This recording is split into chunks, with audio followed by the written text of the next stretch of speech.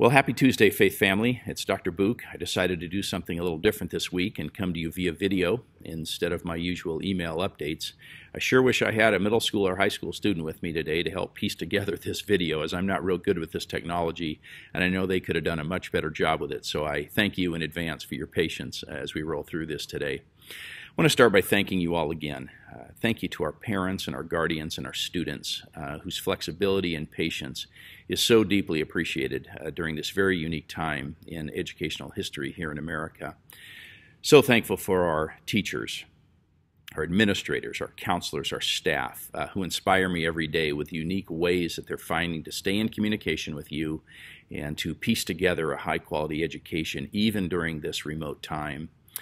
I thank God for Junior Scott Rubin, who has come a long way. He had a medical episode last week, an emergency. He's been on a ventilator, but he's off that now. And I praise God that though he's still in the hospital, he's eating and he's sitting up and he's talking.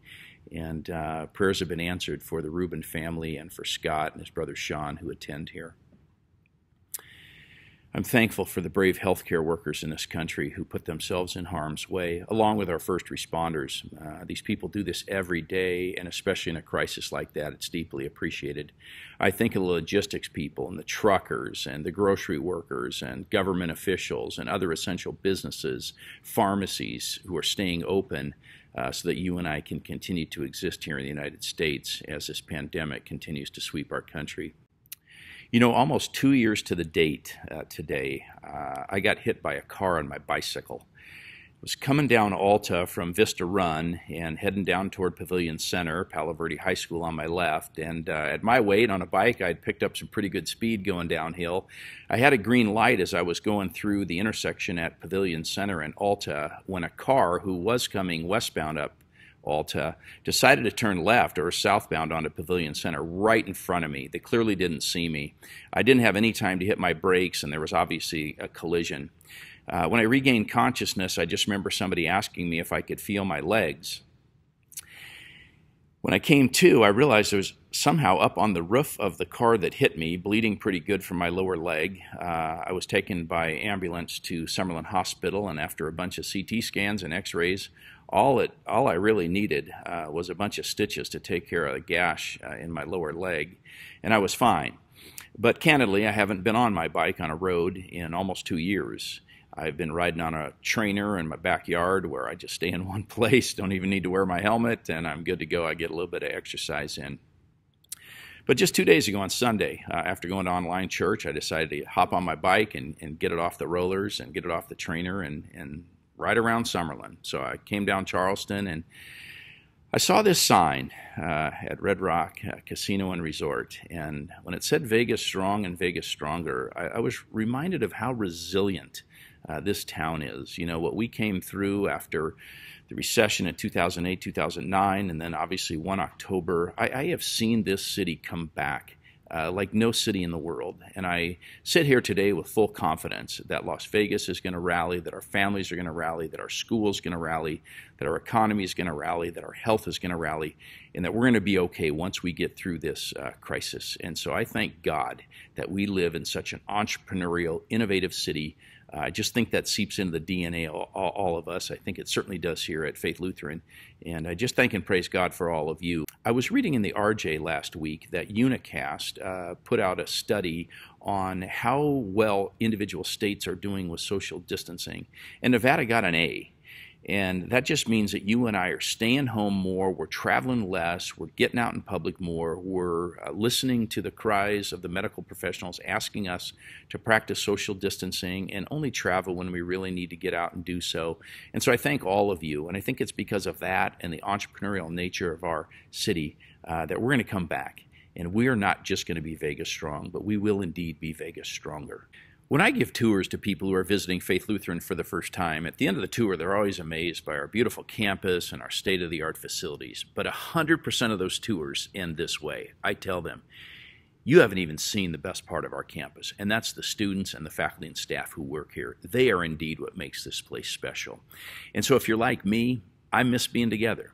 We don't get into education because we like doing this from a remote standpoint. We don't get into education because we don't enjoy the relationships that we have with our students and our colleagues and our families. And so what I thought I'd do today is give you a little bit of a virtual tour of the school.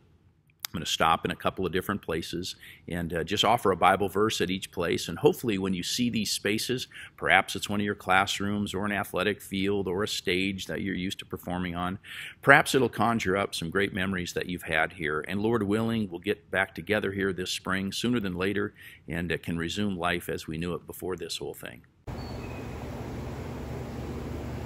You will be like a well-watered garden, like a spring whose waters never fail. Isaiah 58:11. The trumpeters and musicians joined in unison to give praise and thanks to God. Accompanied by trumpets, cymbals, and other instruments, the singers raised their voices to the Lord in praise and sang, "He is good, his love endures forever." 2 Chronicles 5:13. In the beginnings, God created the heavens and the earth. Genesis 1:1. But in the big inning, Eve stole first, Adam stole second, Gideon rattled the pitcher, and the prodigal son came home.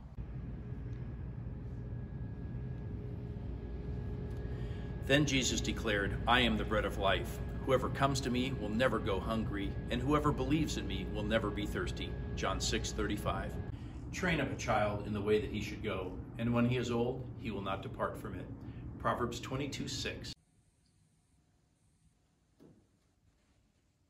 Whatever you do, work heartily, as if for the Lord and not for men. Colossians 3:23. To Jesus, the mediator of a new covenant, let us be grateful for receiving a kingdom that cannot be shaken, and let us offer to God acceptable worship with reverence and awe. Hebrews 12:28.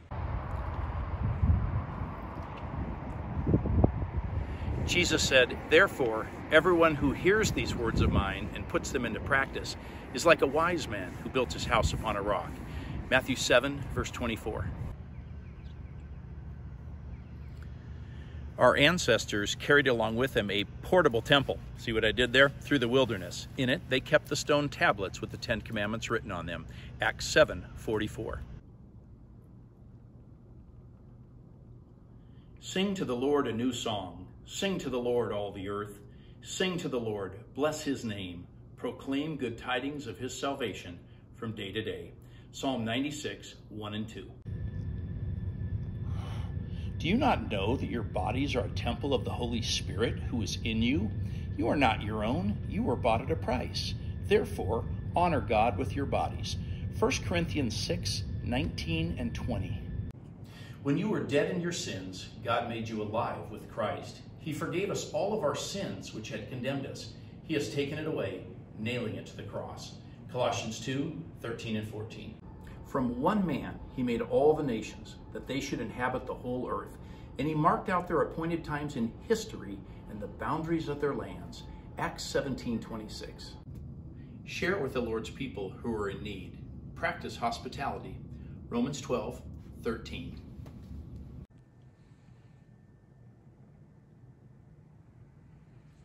Learn to do right, seek justice, defend the poor, take up the cause of the fatherless, plead for the case of the widow. Isaiah 1:17.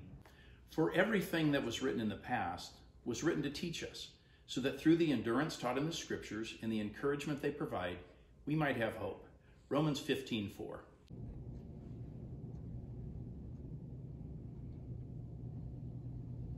Let the little children come to me, and do not hinder them.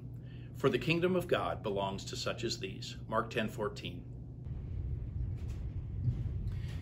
Each of you should use whatever gift you've been given to serve others as faithful stewards of God's grace in its various forms. 1 Peter 4:10.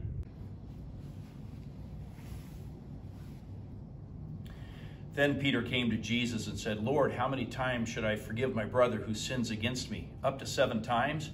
Jesus replied, "No, I tell you, not 7 times, but 70 times 7. Matthew 18:22. How beautiful on the mountains are the feet of those who bring the good news, who proclaim peace, who bring good tidings, who proclaim salvations, who say to Zion, your God reigns. Isaiah 52:7.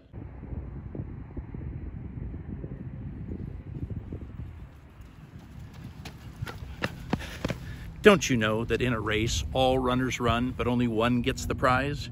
Run in such a way that you get the prize. 1 Corinthians 9:24. Ecclesiastes 3 says that there's a time for everything. And verse 4 says there's a time to weep and a time to laugh, a time to mourn and a time to dance. First position, second, third, fourth, that's all I know. Well, hopefully seeing some of those spaces and places on campus brings back some good memories of experiences you've had with your teachers and with your classmates. And Lord willing, we'll get you back here on campus sooner than later and can continue to make memories with each other. I want you guys to know that we love you, we miss you, and very much look forward to getting the Faith family back together on campus. In the meantime, have a blessed day.